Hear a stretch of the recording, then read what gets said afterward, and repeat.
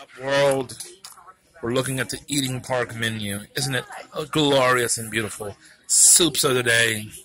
Yum, yum, yum. Not in the mood for soups. Too hot for soup. Usually you have soup on a cold day. Usually you do.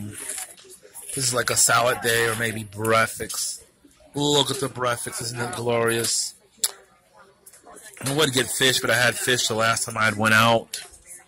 So I'm not going to get that. The Nashville hot cod sandwiches look good. Some of these sandwiches look good.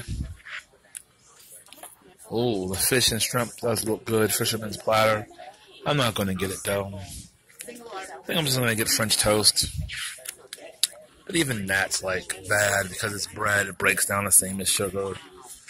Oh, what a tangle web I weave. So I'm trying to be a good brother and eat right, get my mind right. Oh, I don't know what I'm going to do with myself.